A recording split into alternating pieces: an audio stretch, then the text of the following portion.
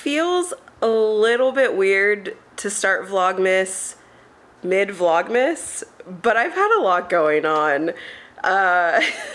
So happy Vlogmas day 13, 14?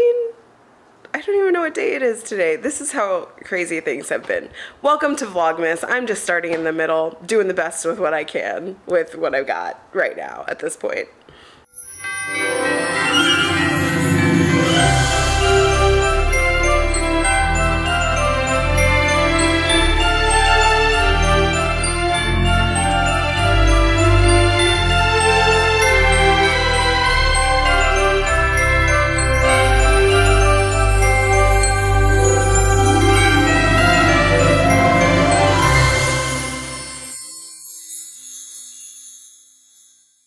Alright, okay, so last time I did Vlogmas, I was crying, I was getting divorced, I was very upset. I quit in the middle of Vlogmas because I was like, I just can't handle it. I'm having to move out of my house and sell my home and do all of these crazy things, and I had just felt like life was impossible at that point to understand and impossible to predict, and I just didn't know where I would be.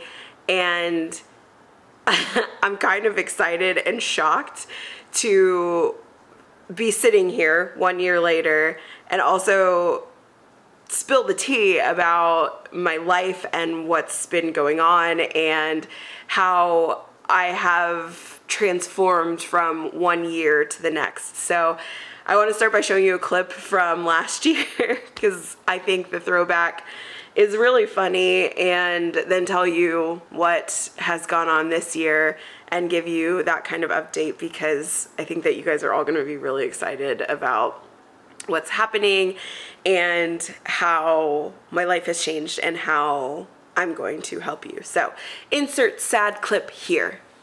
I don't even know where to start. By the time you're seeing this, a lot of you probably already know what's going on, and I didn't want to go all of Vlogmas without hiding it because I didn't feel like I could hide it. I didn't feel like I could feasibly sit in front of you guys making videos trying to fake being happy, because I'm not happy right now. I'll get through it. I hope I'll get through it. I hope that I can make it. I hope that it just gets better. So 1 year later, I'm in a completely different space than I was from what you just saw. Last year I was uncertain, I was scared, I wouldn't even say scared, I was terrified. I really didn't think that I could start dating or that I would find anyone. I really didn't think that I was going to be able to grow my business the way that I wanted to, and everything was just a pile of uncertainty. It was like, I don't know how I'm going to handle any of this, and I don't know if I can.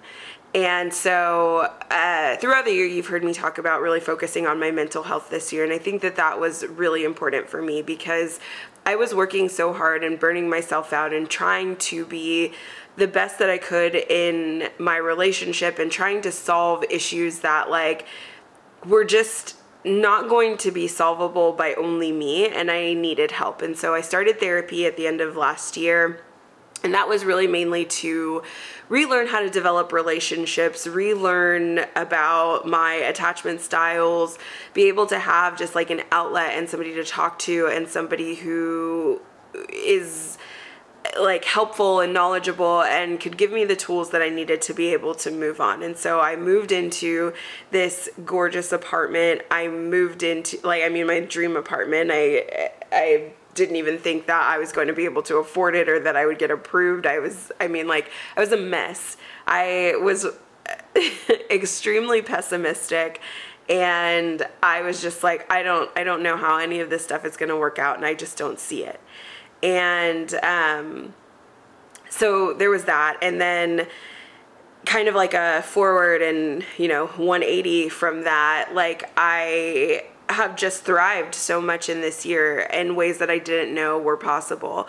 I was able to really focus in on my blog and my business and take on more speaking engagements, and I was able to write for like publications that I had never dreamed I would get into.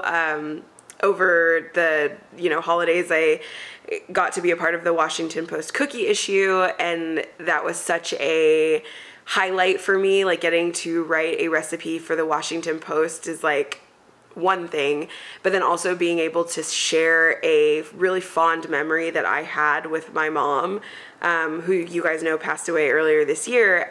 It was just like a dream come true for me, and I think that really solidified that I can't doubt myself anymore, and I can't like deny myself of opportunities because I don't think that I'm good enough. I am good enough, and I'm more than good enough, and I am smart, and I'm capable, and I know what I'm doing. And I think this was the first time in my life that I felt like that. I think in my relationship I had always shrunk myself down and made myself smaller because I didn't want to be I don't know, I didn't want to be like overpowering or embarrassing or this like, I don't even know how to describe it, but I shrunk myself a lot, and I sacrificed talking about how proud of my work and how proud of myself I was for somebody else's happiness, and like realizing that I never have to do that anymore is kind of incredible and very freeing, because it's allowed me to really be the person that I have always aimed to be and the person that I have always been, and I can unapologetically be myself. And there is like no greater feeling than that when you're struggling with your identity and trying to figure out every day if you're good enough at what you do. So I think in my job and my work, that has all been like really wonderful. And then, I talked about this like gorgeous apartment that I love, and I'll be moving out of it next year because through my hard work and like pulling myself up and getting through everything that I needed to get through and really hard work, I am able to buy a house. And I not only can buy a house that's like not in the suburbs, which I wanted to live in the city again, and so that was really important to me, but I'm buying a house in an area that is like my dream area, and it's at like the perfect price point for me. It gives me the ability to be able to live extremely close to the city. It's 10 minutes away from my favorite bar. It's like 20 minutes maybe away from my boyfriend, which we'll talk about that. It's a short Uber ride to like everything that I love, and it's not in the center of the city like this apartment is, but it is still really close. And the area of Houston that I'm planning on living in is a very historic area, especially in the Black community. So it's one of those things where I'm just like, I'm so proud of myself and so happy. Like, I love this apartment, and I think it's going to be like really sad when I move out because, it's been a place that I have been so fond of and that I love so much. But at the same time, I'm like, damn, like I did that. Like a year ago, I didn't even think I could afford rent. And now with like really hard work, am able to afford my own home that I get to own. That's mine. And that's like a dream come true. Like, it's gonna have like the perfect kitchen. It's gonna have a breakfast bar so I can make more coffee videos. It's gonna have everything that I've ever wanted. And I'm so proud of myself that like I could do that, and I could do it alone, because I didn't think that that was gonna happen. And then I met someone like, a couple months after I got, a couple months after we started the process of divorce. Like, we decided we were going to get divorced. And then we said that, like, fine. Like, if we feel like it, each of us is okay with seeing other people. And so for me, I was kind of like, You know, I'm going to be honest with anybody that I start seeing or dating or talking to that, like, I'm not completely through the divorce process, and I don't know, like, where those relationships are going to go, and that's just kind of how it is. And so I met this amazing man in December of last year around this time, and we just clicked and bonded so well. We became like really fast friends, really good friends, and we just have a lot in common. We have a lot of the same values. We share a lot of the same likes and things that we want out of life. We are really good companions. He makes me incredibly happy. I hope that I do the same for him. And I am just like so in love and so happy. It's wild. And so both of us were really of the opinion that we wanted to take things very slowly and just kind of like feel things out and not have the pressure or weight of like the big things that come with our relationships, because he also is in a similar spot to me, where he, you know, was going through a divorce, was like trying to get through it. And then, you know, there are, like, I don't think people know this, and I didn't really know this until it happened to me, but there is a lot of balancing of your old relationship and new dynamics that you have to do whenever you start dating someone and you're still kind of like entangled a little bit with the person that you were married to before. And so I think like sometimes there are a lot of hard feelings there. You know, the way that you talk to each other is even different. The way that you approach each other is even different with your like former spouse. And so learning all of that is really hard, alongside trying to build a relationship with someone else that is positive and that you want to last a long time. So I want things to last a very long time with this person, and I'm just so grateful to have met him when I did. Like, our relationship is not without its like bumps along the way, but I think that that has really helped us just in terms of understanding like how we manage conflict together and being there for each other, but also the level of like honesty that we have in our relationship is refreshing. So I'm very happy on that front. I'm, you know, happy that I have this person and just so thrilled with that. We are not moving in together. So like I said, like my house is my house. If we ever cross that road, we'll figure out what to do with it. But otherwise, like, I'm not thinking about that now. I'm thinking about just like how excited I am to kind of like forge on this new path, be a homeowner again, you know, and just like thrive in my own space without shared walls.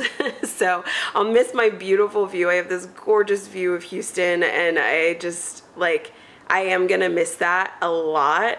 But I, you know, I'm glad for where I am. I'm glad for where I'm going and for what I have, and just how different this year is from last year. So I know that you guys like to hear updates, and you like to hear the tea, and you like to hear the big news and all of that stuff. And so, you know, I like to be able to give that to you. So that's this Vlogmas update. And then hopefully for the rest of Vlogmas, I'll give you little vlogs every day, so you can see what I'm doing. But, you know, I just always appreciate how supportive this community is when I have life updates, and how amazing you are in terms of celebrating them with me. So thank you for always being here and, you know, being my people.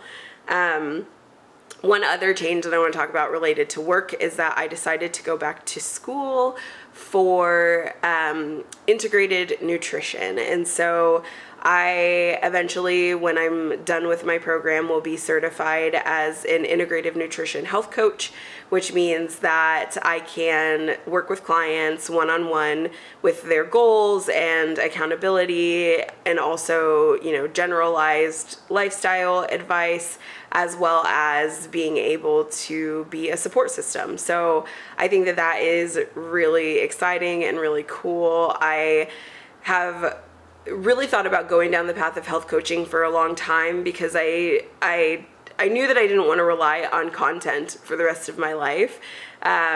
And I love making content and I'll continue to make content, but I also wanted to make room and make space to be able to support people directly. So I will leave a link in my description box with my information about health coaching that I have now. I haven't opened anything up to anyone, but the first kind of like wave that I open up will be the lowest tier, lowest cost, and also just, you know, gives you the ability to have somebody who can understand what you're going through, because I also live with diabetes. Most of you know I live with latent autoimmune diabetes in adults. It's a slow progressing form of type 1 diabetes, and I am really, really passionate about the self-care parts of diabetes, the stuff that you don't get when you go sit down and get a prescription written, the day-to-day kind of management that you have to do to take care of yourself and take care of diabetes. And so I'm really excited to get this additional education, which one I think will just help my recipes in general and help me do what I'm doing, but then also to be able to actually coach and actually be there as a resource for people directly, I think is like gonna be one of the most wonderful things that I do for my life. So I'm really excited to share that with you guys, and that you get to be in on that earlier than anyone else, because I haven't really shared it anywhere else. So that's it for this video. I want to know how you feel like your life has changed from year to year, like what happened with you last December that you've seen turn around. It could be with your health, with relationships, with work, whatever. I like hearing from you. I like knowing what my people, my community are up to and what you guys are facing, and I think that's so important for me to hear, and it helps other people realize that they're not alone and that there is hope and light at the end of the tunnel. Sometimes it just takes a year or more to get there. But that's it for this video. So happy Vlogmas. Thank you for tuning in. I'm so glad that I could share a new video with you, and I will see you guys in the next one. Take care. Bye.